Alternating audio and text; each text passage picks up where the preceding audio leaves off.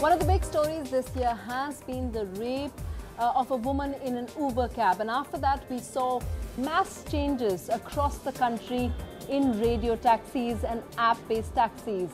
The transport department here in the capital has just come out with a new set of rules which talks, among other things, it talks about mandatory installation of GPS and a panic button. It also says that companies will have to take complete responsibility for their drivers' behavior.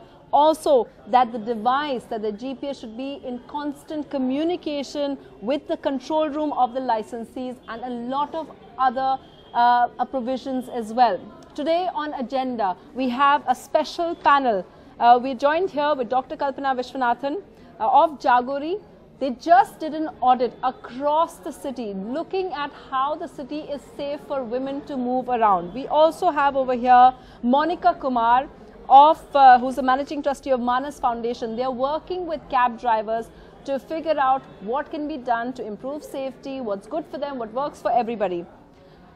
Saurabh Bhardwaj, who was transport minister for a short while with the AAP party, they've made safety of women a major issue in their whole election campaign. And also from Meru Cabs, we have Vikrant Khare joining us. And there's a huge campaign on social media also to bring back Uber cabs. And so we have a lot of users over here who are going to talk to us and talk about why they want that independence back, why they want app-based taxis back. But our first talking point really is the transport department's new policy. We've seen it, it's out there, everyone's looking at it. Is it designed to make people safer? And I think, Kalpana Vishwanathan, this really goes to you. Because you did the audit, you saw what things were like. How do you think this makes us safer? See, really some of it is old wine in a new bottle. Yeah, we've been talking about these things. The transport department has been talking about it. The government has been talking about it. We know about the panic button. We know about many cabs are supposed to have GPS. It's been talked about in autos. In cabs also, many cab providers claim they have panic buttons. The whole issue of GPS, we were led to believe that all these taxis had GPRS functioning completely. So I think some of these are old things, of the verification of the drivers. I mean, this was a system which was supposed to be in place. But the point is that we know how verification takes place. You know, it's not done in a serious way. So therefore, the process itself, while the idea is good, while the notions are good, which they talked about before also, it all depends on how it's going to be implemented this time. Is there going to be more seriousness in implementation? Meru Cabs is one of those which wasn't affected as much because you weren't taken off the road. It's only the app-based one. But looking at all of this, Uber, of course, said that they didn't want to come on the show. They're not speaking on this just yet. Do you think these are some things which are easily, something that you can implement immediately for yourself and also for app-based companies like Uber? See, at Meru, we have been using all of these features since we were under radio taxi norms. And we used to have fixed GPS, the panic button on our mobile application. Had a panic button? We have a panic button which is called ICE feature. As users, did you all know there was a panic button? So, none of us knew. So there are, see, this is a mobile app based feature which is there applicable on mobile app, and it is available free of cost to every user who books through a mobile app. So these things, and plus a fixed GPS that I have spoken about, and the police verifications. By? The app panic button. The panic, see, this is a feature which is called in case of emergency. So there are two numbers, the secondary numbers which can be given by the consumer themselves. And moment you press that button, there is an alarm which goes off to those particular numbers, pre-assigned numbers, where it will give you the speed of the car, the number of the car, the location of the car. Has anyone ever used it? Yes, we have a lot of users who are using it right now. Effectively? Yes, it is being effectively used. Also, we have a feature like trip tracker feature, where moment you are there in the car and your car is hired, every 10 minutes automatically a SMS is going to the pre-assigned number, where the location of the car, speed of the car is going. So your family members, your relatives, they can have a real picture of where you are you safe, you're not safe.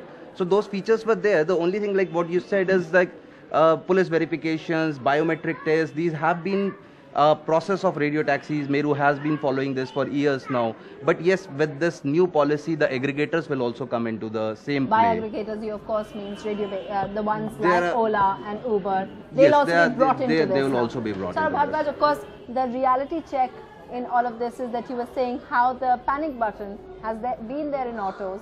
And of course, thank you for giving us that information. We didn't know that was there in radio cabs.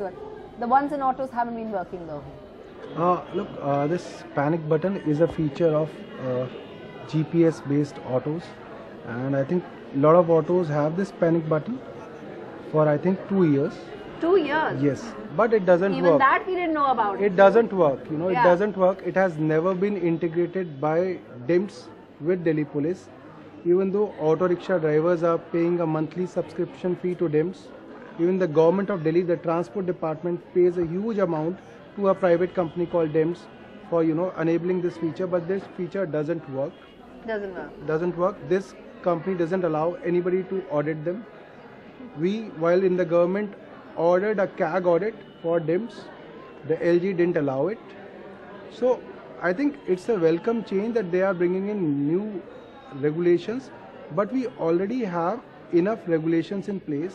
Like ma'am said, the problem is that there is no implementing agency which is honest enough to implement them.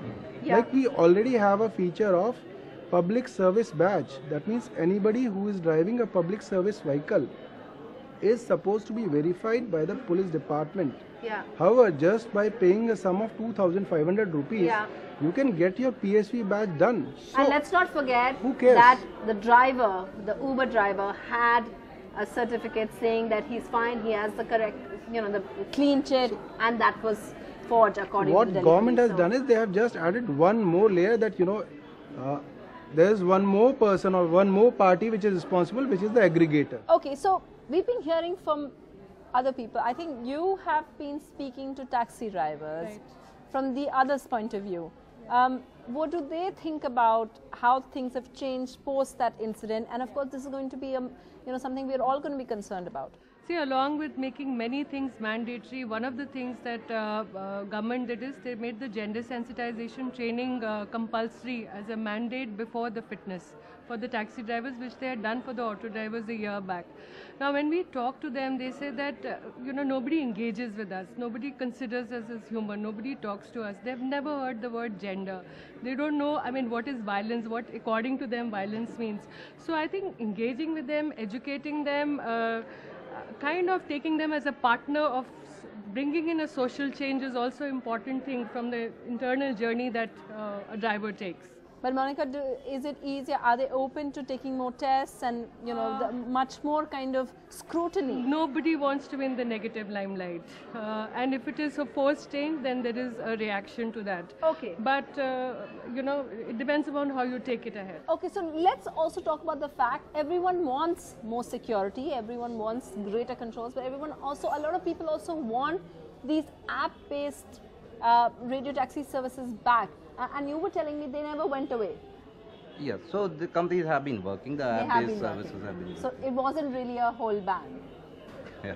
Okay, so I wanted to ask all of you, you've all been campaigning to have Uber back. What is it, and then you start off first, what is it that really wanted you to want Uber to come back? It was convenient. I do have a small car, but having a cab service like Uber, and I am sorry, I don't use any of the other cab services. Why is that? I have always had mediocre experiences with most of the other cab services, and Uber has been amazing since the start. Really? Yeah, not one bad experience. And whenever I did have a substandard experience, I immediately got off from the cab, put in an email, and I got a response by the next day morning saying that they would do something about it. But I don't know if they did anything about it. Since then you've been using other taxis, right? I haven't actually, no. Okay. I've been driving. And would you say that, Monica, was that the same with you? Exactly. Uber has been the most convenient if I compare with other radio taxis like Ola, Meru. I've tried all of them primarily, even the cheaper ones, even the expensive ones.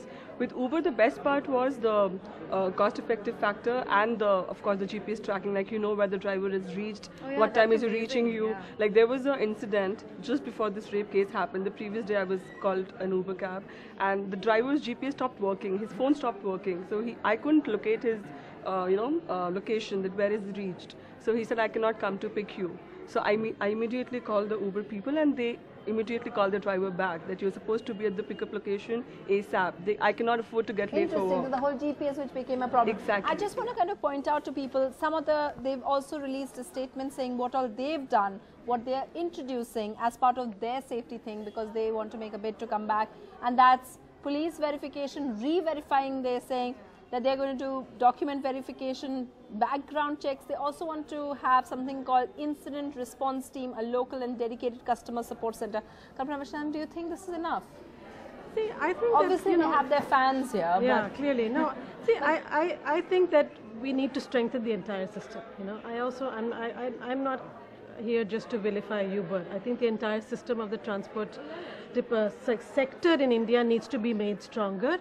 And one of the things, this panic button or this independent team which will deal with problems coming up, I think that's deeply problematic. If there is a problem, it must be linked to the police.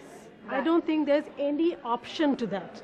You can't have an independent system. No, because who's going to, at the end of it, if you're in danger, who do you need? You need the police. Yeah. And all these private security things coming up who will come and help you, I'm not confident of that system. So I think we need to have it linked to the police and the police response. So all these panic buttons, they must go to the police. They can also go to some family member. I think that's fine. That's your choice. Sure. Tracking can go to a family member. But the emergency button, at the end of the day, who can reach you fastest? It is our 100 number. Let's not deny that. It can be strengthened. It can be improved, the 100 number. But at this point, this is the system that's functioning. We need to strengthen that, not set up other private call centers which will respond to the emergency situation. I don't think that's the solution at all. Okay, that's very interesting. So immediately these things that they're not back yet officially, but they have put in these things. That's something I hope that policy makers are listening to what you're saying and they take that into account. I just want to ask Vikrant Khare, some of the things that they've said, some of the measures that they've said, we've obviously seen how the police verification was being forged or however it was, but they were managing to get through the system. How are all of you ensuring that the right kind of driver, that obviously not a sex offender like we saw in the Uber case, was becoming a driver? How are you ensuring that? There are certain measures that we do. So one is definitely police verification, and we do depend on the system and in this country. What if it gets you a verification from last year? Is there a system to have it done every year? So there is a re-verification process for the police verifications of all drivers. Plus also we have got a third-party background check for all drivers. So we do it at their permanent address, at their current address, because a lot of migrant drivers are here in Delhi. So we do and meet their neighbors. Migrant drivers. In the classes that go on, at least 70 to 80% say they are migrants and they are living without their families. Yeah. So, okay. So we have a verification process at their native place also, where the third-party agency goes and does that. Yeah. So all those measures are taken care. Plus also we have a 4-day long training for drivers, which includes sensitization on gender etiquettes, how to behave with female chauffeurs. Yeah. Also we have got refresher trainings, corrective trainings. These are some measures through which we keep a control. Because you've had the, behind the scenes, you were the transport minister. What do you think is the biggest problem and the kind of weakness which still hasn't been sorted out in the transport department? In government in general and transport department in particular, they are totally corrupt. They are so corrupt that you cannot depend on any process. You make a process and it's a recipe of earning more money, minting more money. Like now you have brought aggregators into this regulation. So now the transport department has got another client to mint money. Okay, so you go there and you. That sounds like a really pessimistic note, but we'll just take a short break. When we come back, more questions, and perhaps, despite the pessimism, what can we look forward to? How fixes? We look for fixes. Stay with us.